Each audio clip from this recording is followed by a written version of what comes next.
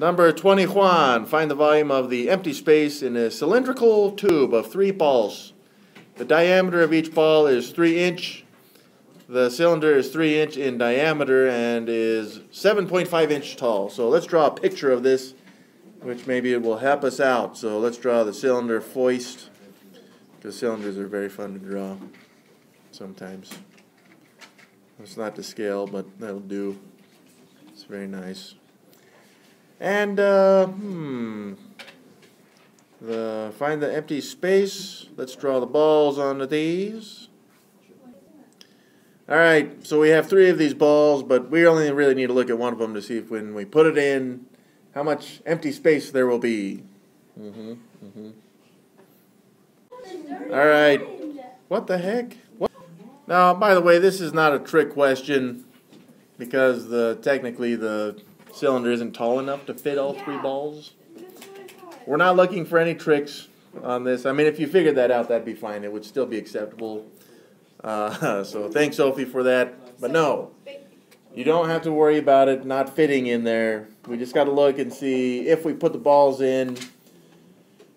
Let's say that we melted the balls somehow with extreme heat and turned it into a liquid, and then we filled the cylinder. That's kind of what we're looking at in this situation. Does that make sense? Yeah, even if you melted it down, they still wouldn't fit. I mean, what if they were like, what if they were made out of iron? Alright, so the only reason we could figure this out, even though it is not tall enough, which again, we're not really trying to trick you guys, but you could look at it that way. We can look at this both ways. So let's just look at the diameter of the ball, which is 3 inch, right here. Same as the cylinder, so the radius is just half of that. It would be 1.5 inches in radius. So if we wanted the volume of the ball, which is a sphere, we can assume safely, hopefully, then we got 4 pi r cubed over 3. Well, we already know the radius is 1.5. Very good. So the volume of one ball, that would be the volume of one ball. If we wanted 3 of these balls, then we just multiply that by 3, and we get 42.41 inches cubed. Now let's look at the volume of the cylinder, which has a diameter of 3 inch, and the height is 7.5 inches, like this, right here.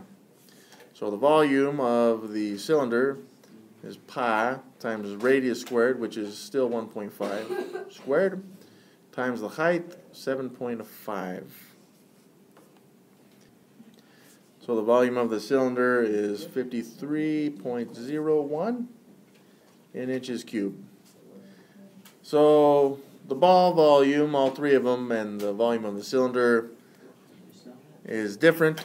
And there is less volume with the balls, so we're just going to take 53.01 and subtract 42.41, and that would tell us how much empty space, if we were to melt the balls and then put the liquid in there, then that's what it would be, alright? And what the heck is that? That would be 10.6 inches cubed. Now, let's say that you noticed that the 3 balls would not fit entirely into the tube. That's okay, because it's going to be 2.5 of the balls instead of 3. In other words, you could fit 1 ball right here, 1 ball right here, and then only half of the 3rd ball would fit in the container, because there's 3 inches, 3 inches, that's the diameter of each ball. Another 1.5 inches is 7.5 inches.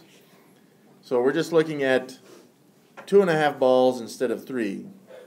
So if we did that, you do 2.5 times that 14.1372.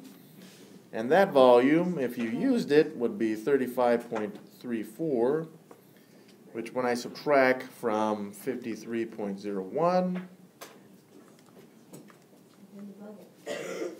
you'd get 17.67 cubic inches. Again, I'm not so concerned with you guys understanding that the 3 balls won't fit.